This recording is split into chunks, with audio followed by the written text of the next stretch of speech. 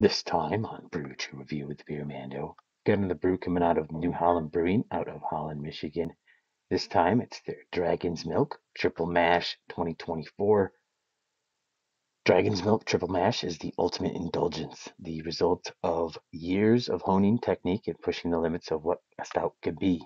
Three separate mashes and a year-long stay in Kentucky bourbon barrels amplify the flavor notes of Dragon's Milk, chocolate, roasted malt, vanilla, and oak in a way that still allows for balance and refinement to shine through. This one comes in at a whopping 18.7% ABV. Let's get this one cracked open.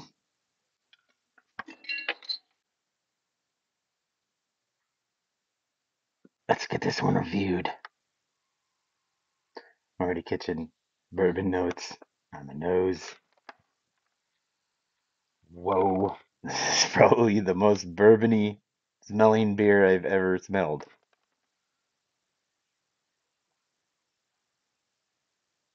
Holy crap. Yep, that's strong. It's slightly less thick than kind of used to. Um, it's very roasty, very smack in the face strong. It's pretty kind of smooth-ish though.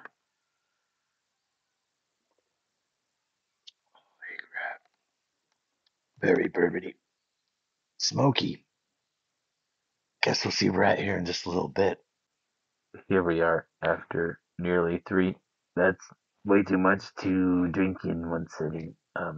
But it's the most bourbony beer ever. It's nice and red.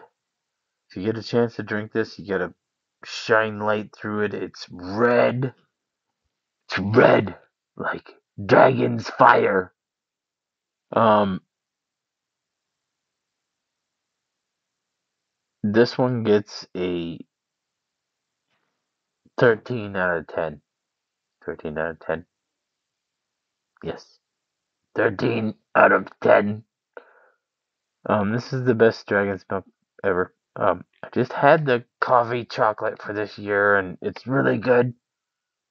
But this one is very interesting. It's red, red,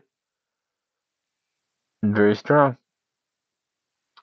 And oh, man, it's just very strong and it's nice. If you like this type of video, go ahead and give me a like and follow. Cheers.